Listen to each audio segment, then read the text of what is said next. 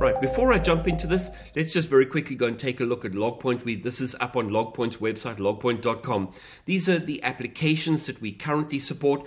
Our customers may choose to install it. You may not choose to install it. If you're not running anything that needs it, don't bother. If you are, absolutely go ahead and install it.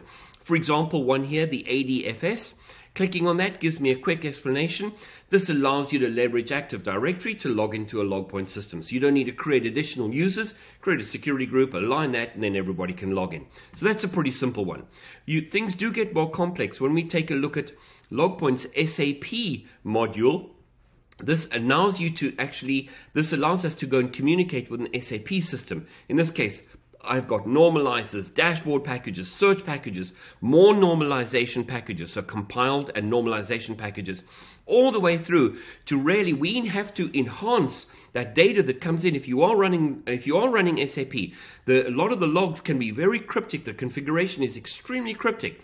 We need to get that in a method that we can sort of align that along with threat intel frameworks to bring that pertinent information right to the customer so they can understand exactly what's going on, leveraging everything they need to inside of their Logpoint. So what we do, let's go straight down in our configuration, and then we have system settings.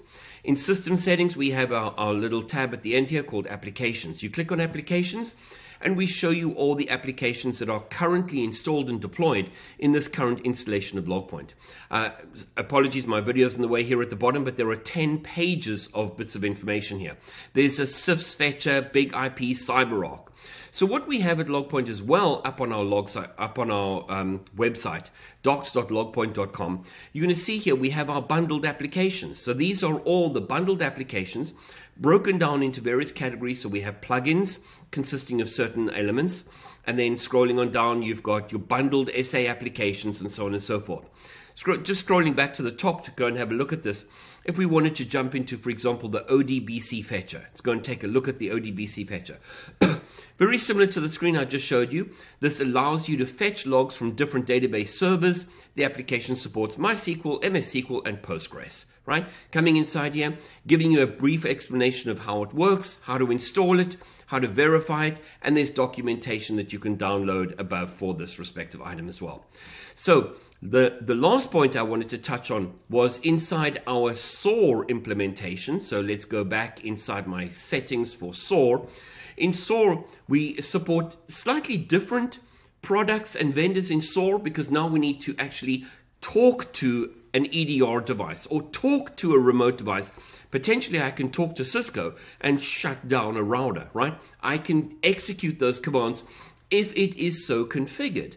So we have vendors, products, and actions, right? Those are the key three that we want to talk about. I've showed some of this already before, but just to jump in here briefly, when I look at my products, if I just type in Cisco and search on Cisco, you'll see Cisco Email Security, Cisco Firepower, Cisco IC. So these are all the technologies that we work with. And you can see the action count. How many actions can we request within the specific product line to go and perform? It's not everything. It's only things that we necessarily need for a security operations and automation response function.